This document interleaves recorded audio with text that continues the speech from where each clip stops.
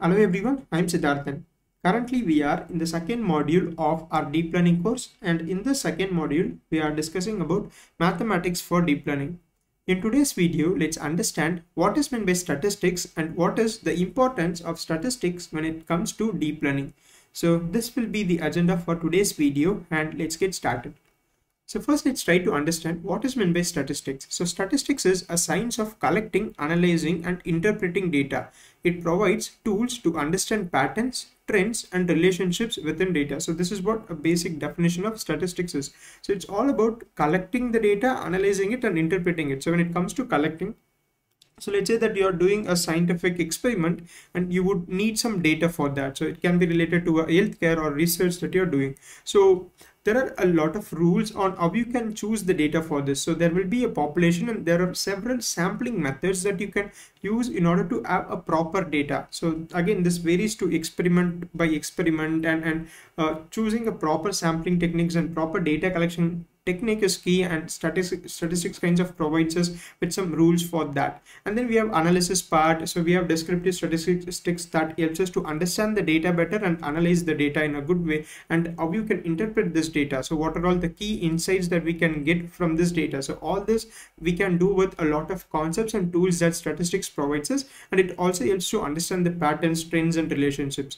And when it comes to machine learning, data science or deep learning, we know that data plays a crucial role, and even before going to the modeling part, we need to understand what's basically present in the data and the nature of the data, so that we can make better decisions on what's the model that you're going to use, what's the evaluation metric that you're going to use. So all these understanding of data lets you build a better machine learning and deep learning model. So it's a very critical concept. So statistics is a critical concept in, let's say, machine learning, data science and deep learning, so in all these fields. So now let's try to understand how this is exactly used.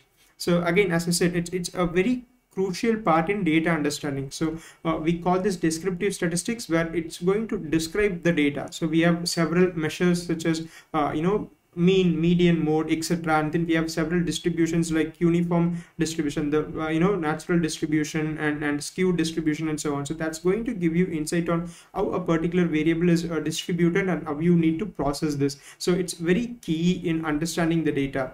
And then we have data pre-processing techniques, right? So usually before training a machine learning or a deep learning model, we would scale the data like normalization or standardization, and the key parameter that we need to consider for these scaling are basically the mean, median, etc. So we would scale the values based on this, right? So in data processing, we also use this metrics, not directly but indirectly. These measures are basically used. So that's like one aspect that you can think about. And then we have feature engineering. So we have statistical concepts like this, covariance, and then we have correlation matrices, correlation coefficients, etc. So this helps you to understand the relationship between different variables and how you can better engineer the features that you can feed to the model later. So that is like another example that we can think about. And then we have this, we know that probability is kind of a tightly linked field with the statistics, and even in several machine learning and the deep learning models, we often deal with this probability. So when there is an uncertainty, we use several statistical tools and probability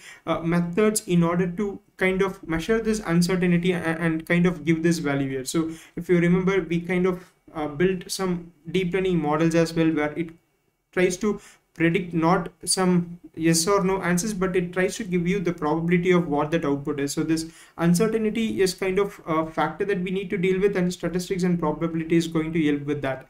And then we have evaluation metrics. So all the evaluation metrics that we see, accuracy score, or it can be like this AUC and other scores that we usually deal with. So all these have their roots in statistics. So all these are basically statistical measures. So we kind of use this in order to see how good a particular model is. So that is like one such example.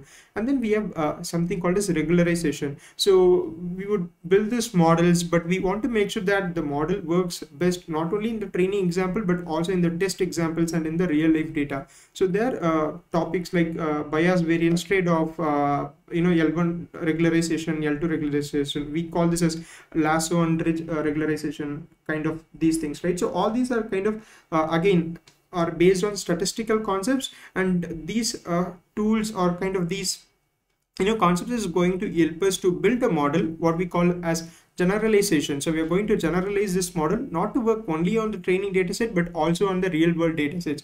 So understanding these key concepts of, let's say, descriptive statistics, which is going to help you with understand the data. So data processing, feature engineering, this metrics, regularization, again all these topics have their roots in statistics. Even if you think about models like, let's say, the clustering models, so we have this DB scan, k-means clustering, Bayes theorem. So all these have their roots in statistics. So we may say that these are ML models, but again, as I said, it's nothing but there are a lot of statistics in the wood.